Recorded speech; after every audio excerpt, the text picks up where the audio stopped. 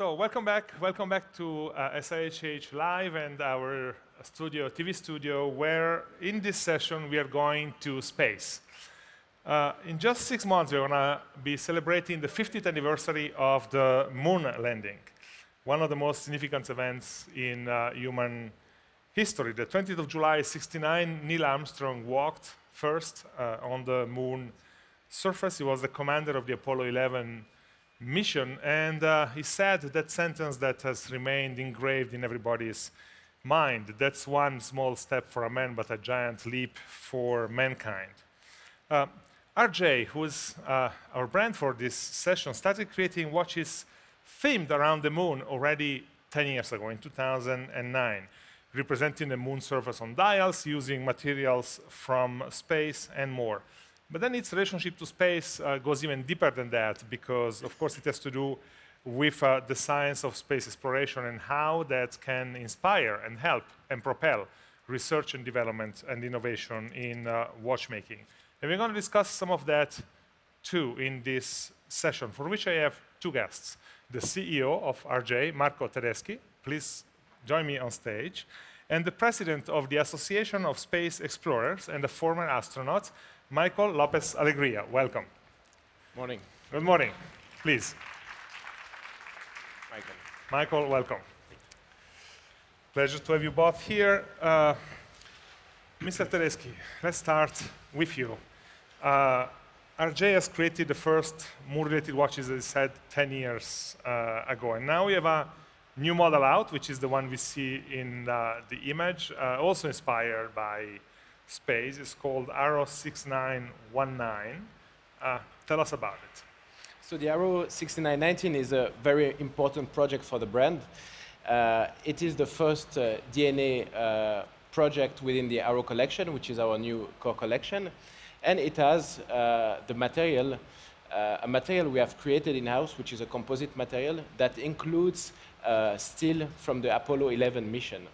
And not only the material is important in this watch, because this is also the first manufacture movement we have ever created. So this is really the first step into manufacturing movement. And I'm very happy that this project is linked to the space exploration, because this is a true passion for me.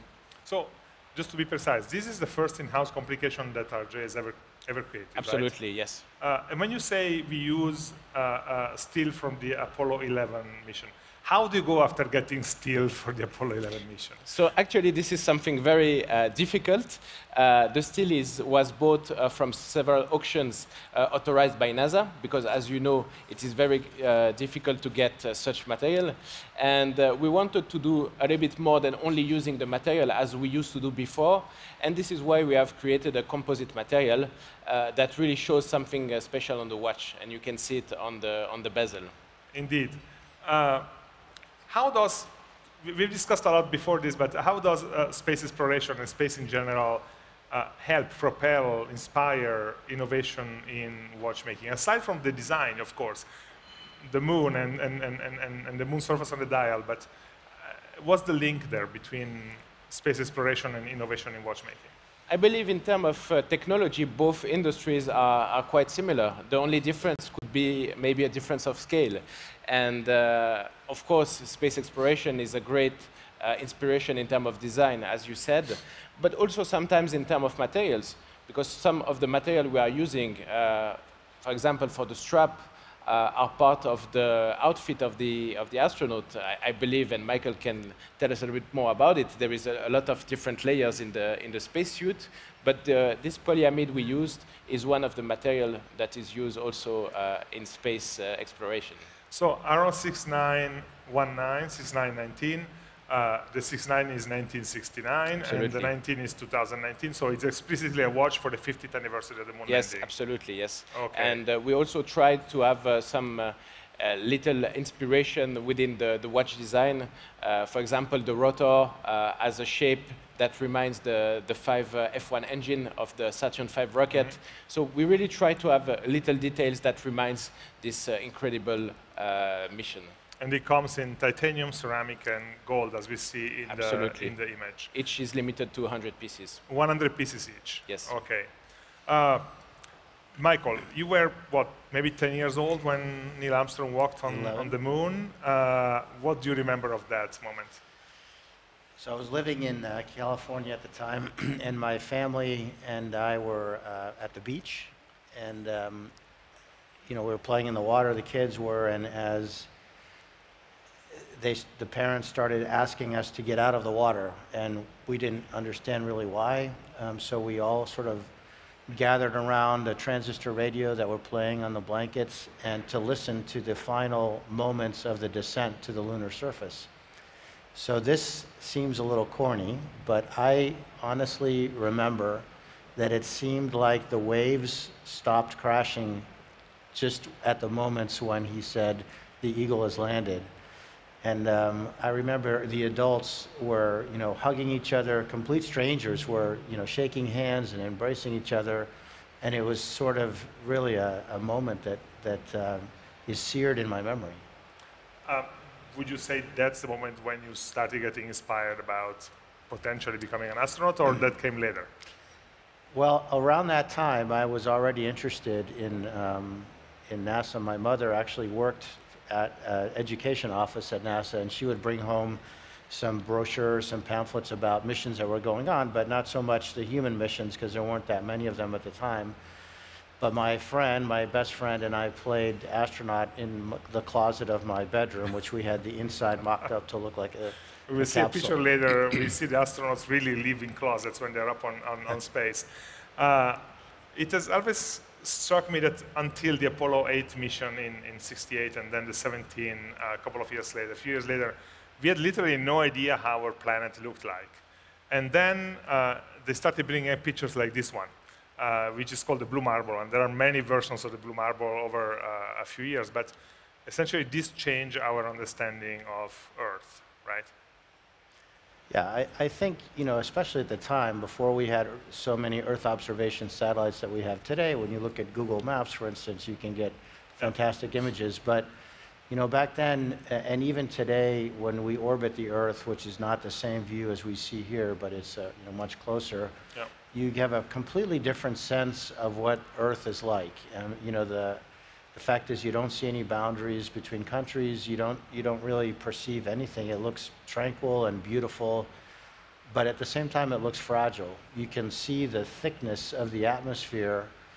If the Earth were an apple, the skin of the apple is about how thick the atmosphere is. So it's very thin, and that's all that protects us from a very, very harsh environment.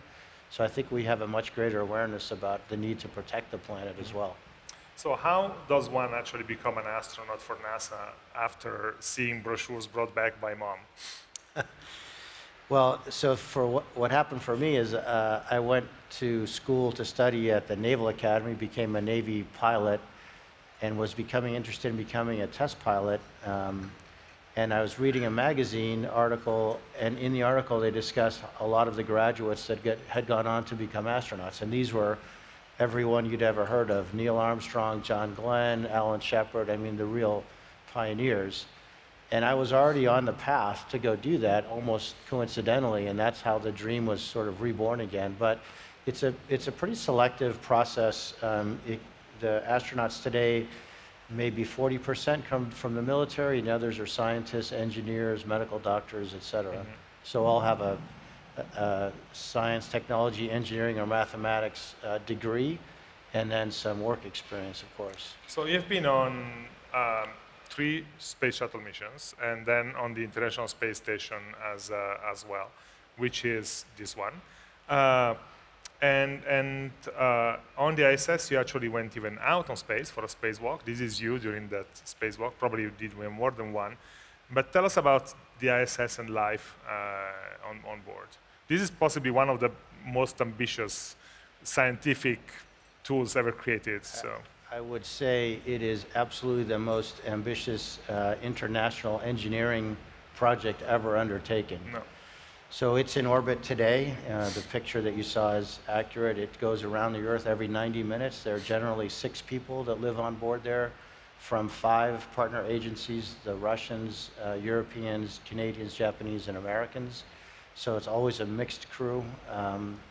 And we work 24 hours a day, 7 days a week. Well, I wouldn't say we work. We have to live a normal life because these missions typically last 6 months. So we get up in the morning, we have breakfast, we have a conference with the various mission control centers. We work until noon, we have an hour for lunch, we work until almost dinner, we have another conference. You depict it almost as an office life. It really is sort of Monday through Friday.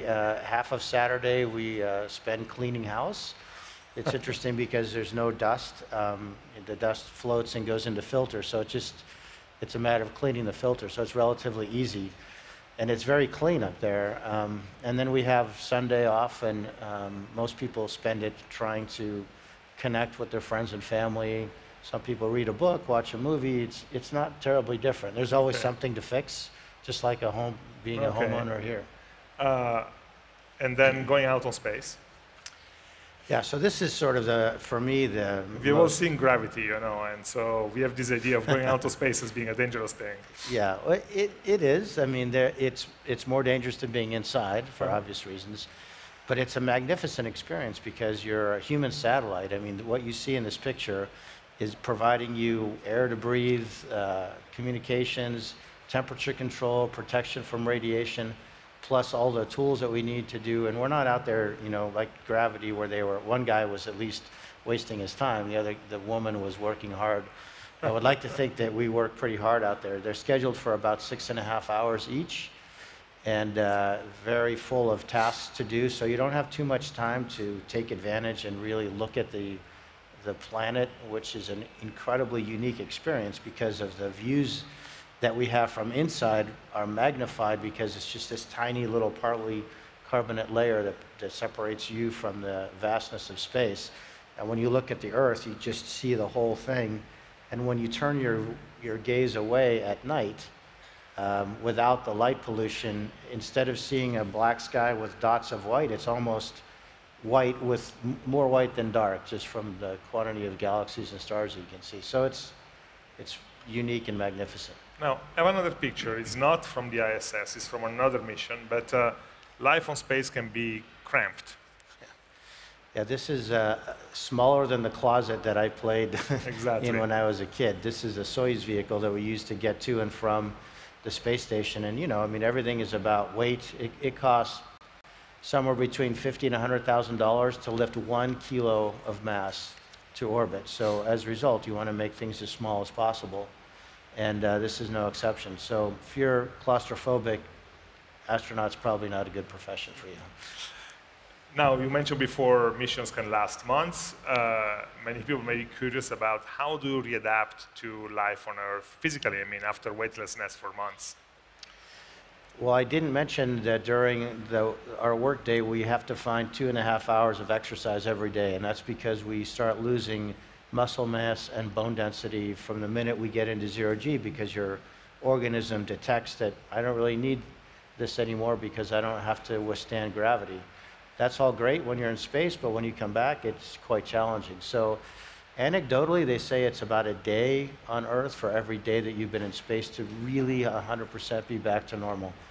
I would say that after my longest mission, which was 7 months, it took 2 days to be able to walk normally, relatively normally, probably 2 weeks to be able to drive a car, to have the balance and the visual thing, and then to get over the sense of being tired and things feeling heavy, probably close to 6 or 7 months. So wow. It's a long recovery. Mr. Tedeschi, last year you and I had a conversation on this stage, and you were literally in the second day into the job. How has your first year as CEO been? Wow, the first year was amazing, very rich of experience. I had the chance to meet a lot of people. We built a new team. We created a manufacturer. I've traveled all over the world, and that was a very interesting year, very full of experience. And now today is really the beginning of the new RJ, because as you know, we rebranded. Exactly, that was another question I want to ask you about. That was publicly one of the big steps, right? You went from, last year you were here as the CEO of one brand, and now you're here as CEO of the new brand. tell us a little bit about the thinking behind rebranding. Yeah, absolutely. So basically, last year we presented the Spider-Man. That was one of our collaboration watches. Exactly. Collaboration is one of our pillars. The DNA we are talking about today, having material that belongs to the history, is another pillar. But the one that was missing and that we have created last year was the pillar of horology and being able to create our own movement, to manufacture our own product in-house. So that was a big challenge. We didn't have much time, but thanks to a great team, we successfully achieved this first project of the moon phase movement. We even patented it because that was an innovation, and I'm super happy to present it today. In terms of the brand, going from a full name to two initials, RJ, it plays very well into the current moment of short, catchy names, things that can work easy on social media, etc. Was that part of the thinking, or was there another thinking for the rebranding? Yes, of course, and I think this is something that became very normal for brands. If you look at the SIHH, some of the brands are initials. Some others, like the big names, like Audemars Piguet, for example, most of the people are calling the brand AP. So this is really the trend, I believe, in terms of brand names. And what we try to do is to modernize this brand. We went to dark colors, goldish colors, to very bright white and powerful red. So the idea was really to give a much modern image, and luckily it's really fitting the space theme that we are having this year for SIHH. Now that you put all this in place, the new brand, the manufacturer, etc., where do you see the brand's core strengths today? What do I see? The core strengths of the brand.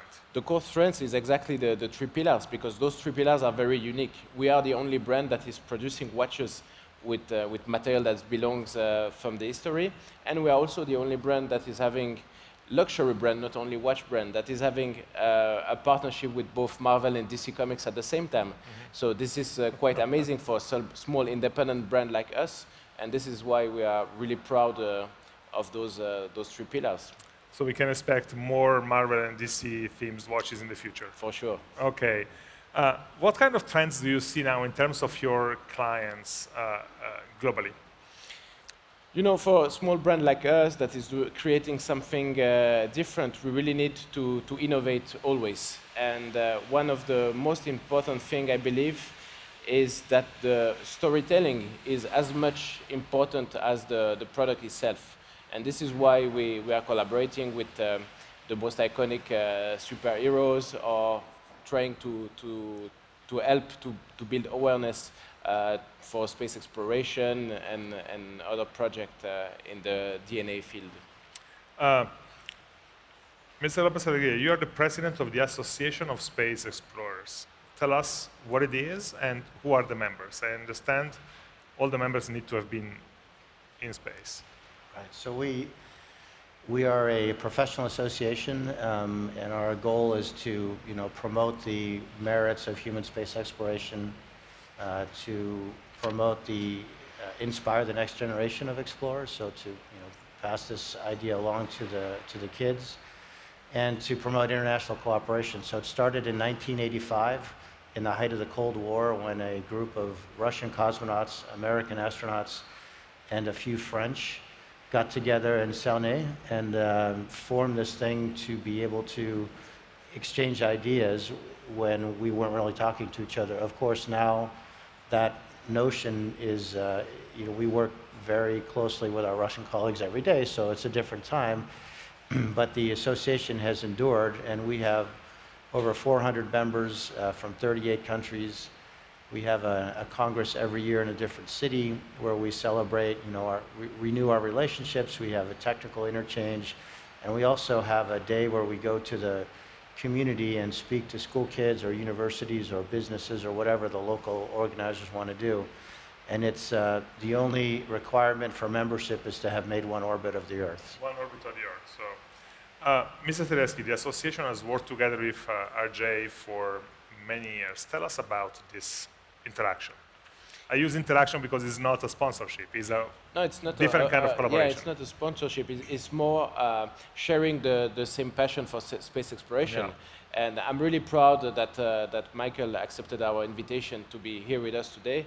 And I'm really happy to be able, at my small scale, to promote space exploration within the watch industry.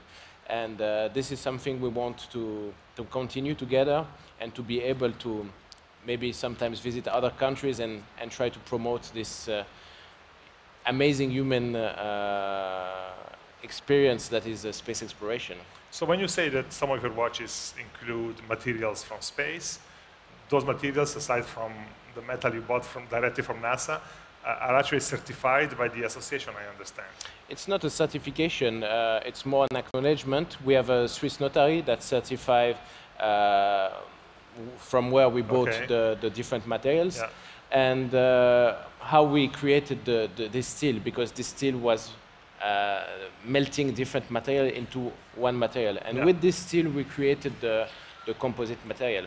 Okay. So I believe, and Michael, correct me if I'm wrong, the Association of Space Explorers is not a certification organism. It's more a partnership to promote the space exploration. Understood.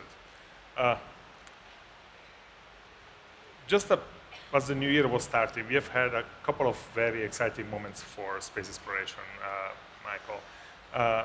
January 1st, NASA spacecraft flies by the farthest object that we have ever seen, a small rocket called MU-69, technically, but ultimately, when we want to write a newspaper article, 4 billion miles away. And then 3 days later, China lands a robotic spacecraft on the dark side of the moon, which has never been visited before. And for a while after the Space Shuttle program was discontinued, we had kind of the impression that space exploration was hitting a bump and there was not much happening. And now in the last few years and in the last few months, there is this more excitement coming back. Am I giving it a good reading, or? Well, I think that's absolutely right, except if I would modify it a little bit, during the time the Space Shuttle was retired in 2011, and so you're absolutely right that there is a perception that things were moved to the back burner then, but that's definitely not the case. We've had the ISS has been continuously occupied since 2000 with, as I mentioned, these crew members from all over the world. So that research has been going on in ISS. What happens is when you don't see humans launching so often, it becomes, less in the above the fold in the newspaper. And I think these things that you're hearing about unmanned missions, first to 4 billion miles away and to the dark side, so-called dark side of the moon, are exciting. And we are really getting close to having 2 new commercial rocket providers to be able to provide transportation to the ISS. So today, we have to rely on the Russian Soyuz spacecraft and Soyuz launch vehicle. Next month, we'll have a test of a SpaceX human-rated but unmanned vehicle to be flown again in June with people aboard, and then the Boeing version will follow shortly thereafter. So in America, this has definitely been looked forward to because we want to see launches happening from Cape Canaveral again rather than from Baikonur, but also all the agencies seem to be shifting their focus a little bit from low Earth orbit to going back to the moon, either cislunar space initially, but eventually back to the surface, which, it's been 50 years or 48 years anyway, and some people say, why don't we go back there? Well, it's really a question of budget and of geopolitics, and I think now we are on a different course to go back there to actually do something rather than just leave flags and footprints. When you hear the head of SpaceX say we're going to send people to Mars in 2024, what do you think? That's a little ambitious. I mean, look, Elon Musk is, I believe, will be remembered in history as, sort of a Leonardo da Vinci of his day. He's very brilliant, and he has revolutionized the launch market with the development of the Falcon 9 rocket. And it's his style is to be very brash and to make some bold statements. And I don't think even he believes we'll get to the surface of Mars with people in 2024. But it's an aspirational goal, and it's what motivates him and his employees. And I'll tell you, it's quite a movement in the U.S. It's very exciting. What's striking me is that we can send a piece of engineering built on Earth 4 billion miles away, and we can receive back data, information, and pictures. That's kind of extraordinary. Yeah, it's, you know, I think the revolution in the information technology is really amazing. Rocket propulsion hasn't changed much in the last 60 years, but this is what's different now. When I flew in the Space Shuttle, the computers that controlled everything had 512 kilobytes of memory. I mean, nobody even knows what a kilobyte is anymore. Yeah. You know, so that's laughable. And today, these satellites that take images of the Earth and resolutions down to 30 centimeters per pixel, I mean, it's just phenomenal. So the technology in that, in Moore's law, has really taken off and helped space travel in many ways. Okay, so that's basically what's next for space exploration. Mr. Tedeschi, what's next for RJ? So now we are working on the manufacturing movement. This is the next very important project, manufacture automatic movement. And who knows, maybe in a few years we'll be on Mars too. Okay. Thank you both for coming and sharing your ideas and thoughts with our audience. Thank you very much. Thank you. Thank you.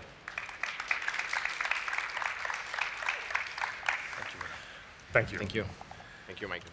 And while we're going to close the live stream in a second, the next session is going to be at 12 p.m. Geneva time, and we're going to explore the history and wonderful timepieces of Christophe Claret. 12 p.m. Geneva time, back here in the studio. Goodbye.